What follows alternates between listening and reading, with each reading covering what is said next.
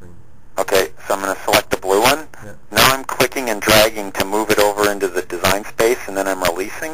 What would happen if you clicked OK? Well, at this point, I'm just going to click on the design screen, Okay. and then I'm going to close out, and there's my element on screen. Okay.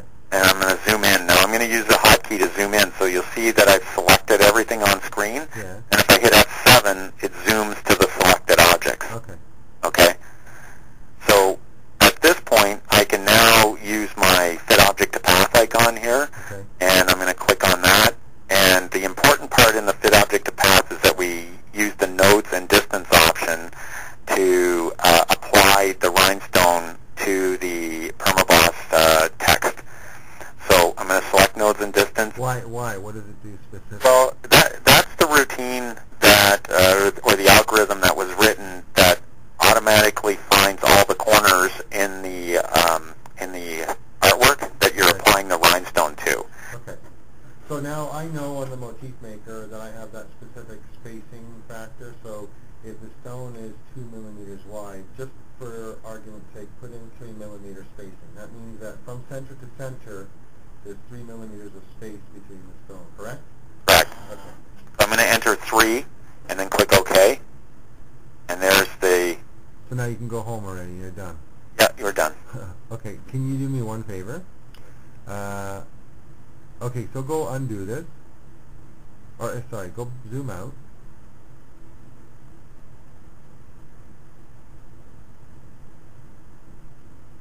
Okay. And go to the, zoom into the A for a second.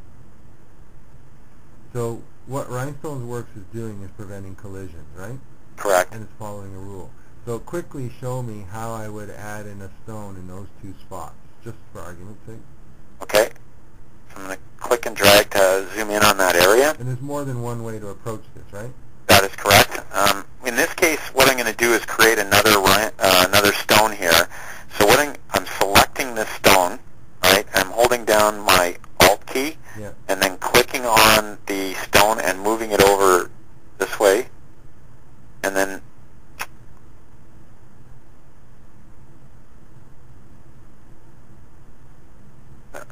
I must have made a little mistake when I did that, but basically I hold the Alt key down and then move and then release, and it leaves the object there.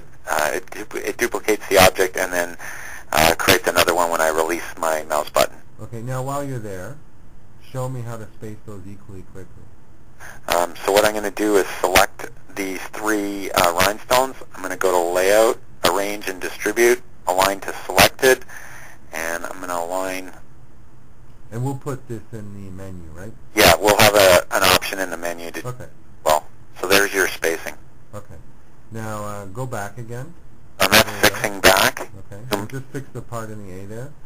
Can you point out something? Just zoom out one more. Okay. I want to show people how every time there's a corner, it's got a stone hit. Yes. And that's what no other software can do.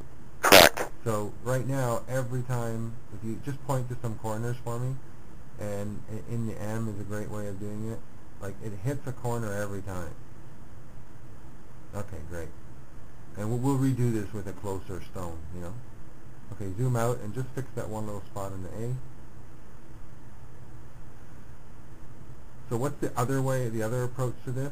Well, I can also duplicate this, and that's actually found under the Edit menu, and I can click on Duplicate, or you'll also notice there's hotkeys here that are associated with each one of the menu items. Okay. So I can either click on Duplicate, or I can do a Control D. Okay. So the way that works is if I go Control D, now I'm just going to zoom back, and you'll see that I have a duplicate created up here. Now that control is set from the Options menu in Rhinestone Setup and then General Preferences, and this is the X and Y offset that has been predefined in RhinestoneWorx. But if I wanted to change this, say I want the offset to be, of the duplicate to be 5 millimeters by 5 millimeters, I'm just going to delete. I'll start again with this one, and I'm going to go Control D, and then you see that the offset away from the original object selected is just 5 by 5 now. So you have saved yourself a keystroke for zooming in and out. A couple of keystrokes. Okay.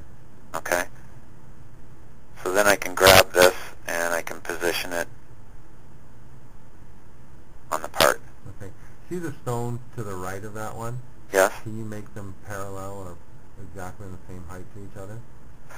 So I'm going to select this stone, and I'm going to select this one, and I'm going to go to Layout, Arrange and Distribute, and I can align to the last object, and I can let's do center horizontally.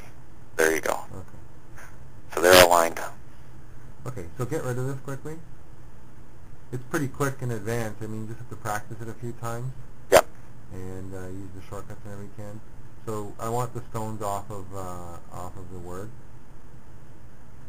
Okay. And what did you do there, by the way? Okay, I'm going to edit and then undo. Yeah. All right. Now you'll notice over here that these are showing the two colors that are active in this job. Okay. So if I want to select just the blue colors, yeah. I double click on it, and it highlights all the blue colors in the job, and then I'm going to delete. Okay. And it just leaves the black color. So that's why... if I picked a red grindstone, it would have been red? Correct. Okay. Yeah.